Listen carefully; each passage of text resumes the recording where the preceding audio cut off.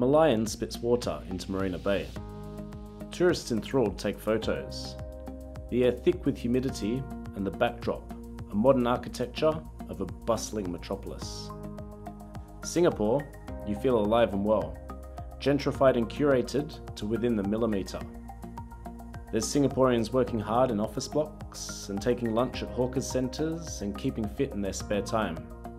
There's cultural districts, Little India, Arab Street, Chinatown and Orchard Road as the main shopping precinct.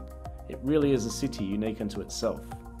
It's a city and it's a country and it's popular. But let's give it the City Critic once over nonetheless. Does Singapore live up to its reputation? What numbers does it pull? I'm here to find out.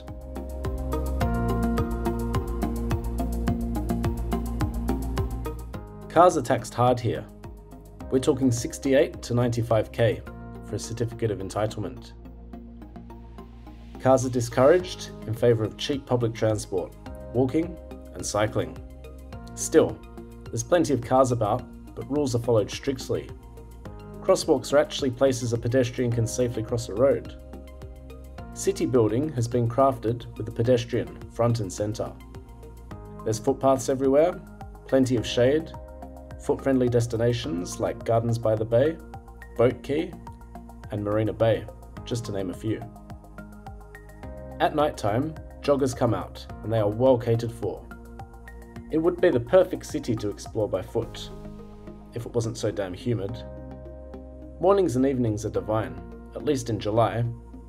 Bring your walking shoes and explore the curated landscapes and the city engineered to precision.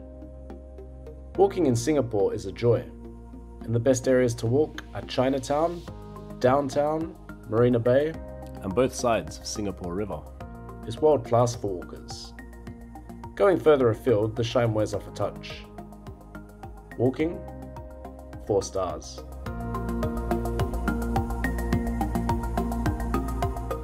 I don't know if the buses are any good here. I bet they are. I just haven't used them because the MRT is too complete, too efficient. $1 for a short ride and trains run every 5 minutes, and the system gets you just about anywhere you could want to go. MRT connects to Changi Airport and they don't try to fleece you with an airport charge. Some stations like Tanjong Pagar are whole multi-level shopping malls below ground. It's a little hidden city below the surface. Be sure to take the time to choose an exit that suits your destination, or you could find yourself hundreds of metres further away than you need to be. Harbourfront is a station that connects to sea routes such as Batam and is conveniently connected to both Northeast and Circle lines. The harbour has an immigration checkpoint for your passport stamp, and they check in luggage just like at an airport. For long distance buses north to Malaysia, you'll need to get to Queen Street Ter. It's a short walk from Jalan Besar on the downtown line. Best to book bus trips online, or you can do it at the station with cash only.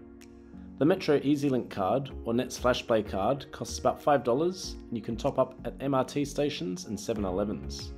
Public buses also accept the cards, so it's a fully integrated system. You can also just use your chip and pin credit card. Public transport, 4 stars.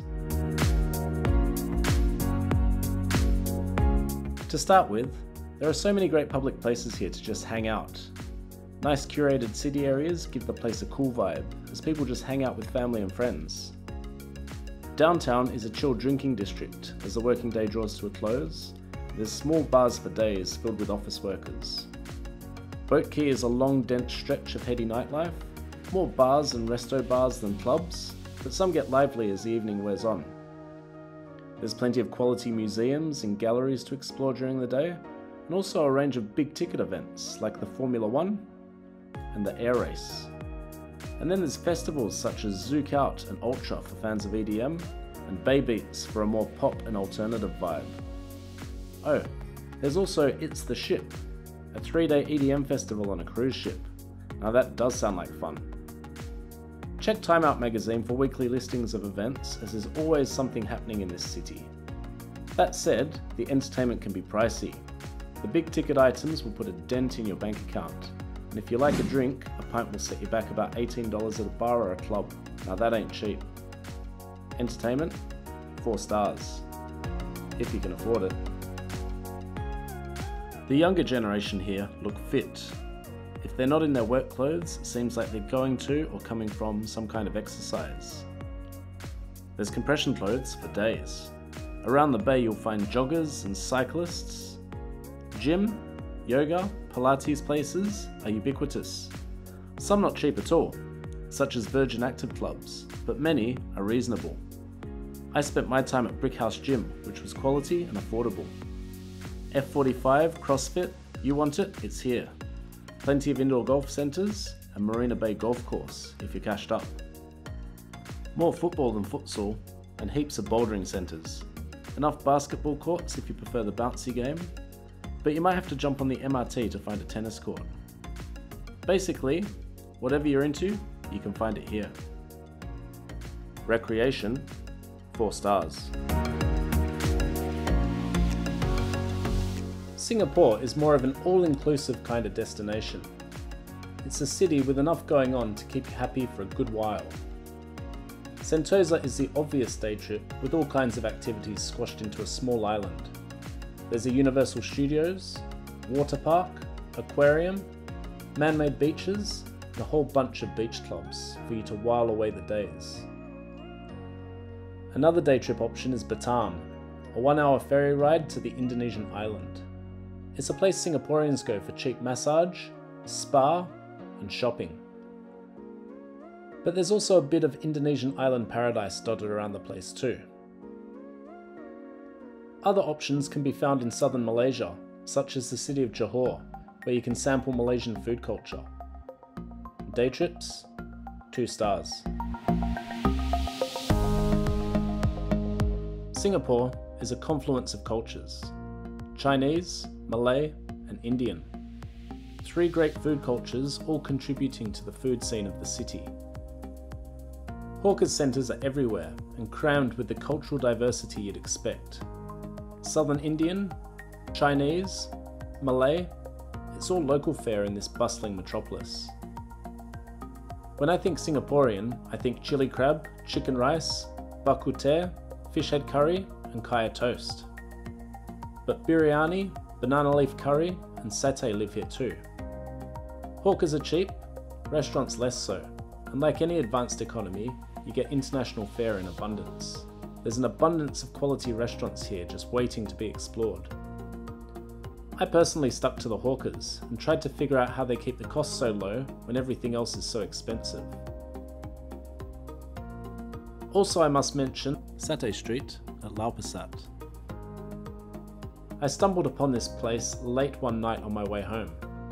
A better city rater would have found it by doing research. Not this one. I found it by getting lost. To summarise, food in Singapore is awesome. 4 stars. So here's the kicker. It's clearly a great city, but it'll cost you, or you're going to have to lower your standards. I did the latter and stayed in a capsule hotel for $40 a night. That would get you a business hotel in Osaka or a decent condominium in Bangkok. And accommodation gets pricey as you move up the star ratings. Expect $200 plus for anything close to 4 stars. And that's assuming you book in advance. As mentioned before, drinking isn't cheap either. Up to $20 for a normal pint at most bars. Cheaper to have a beer from a hawker's centre. If you pick up a can from a convenience store, expect to pay about $4.50. For some reason, you can still eat well for cheap. That's awesome and a real saving grace. Another saving grace is the super cheap public transport. Also, there's plenty of free things to see and do, which can save you money. So I always do Singapore on the cheap. I can afford better, but I just know how much further my money will go in practically any other city within a 3,000 kilometre radius. Value, 2 stars.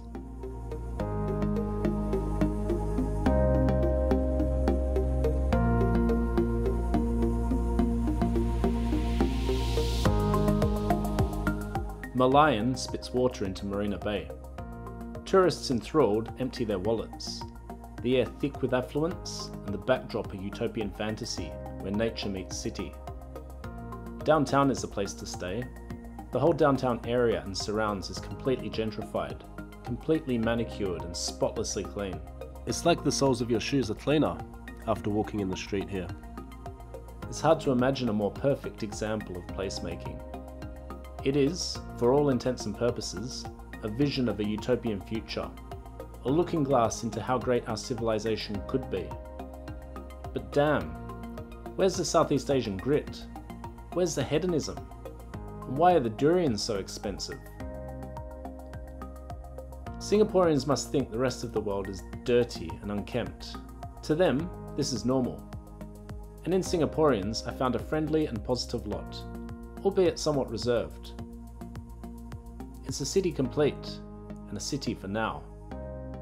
Singapore, where Southeast Asia meets affluence.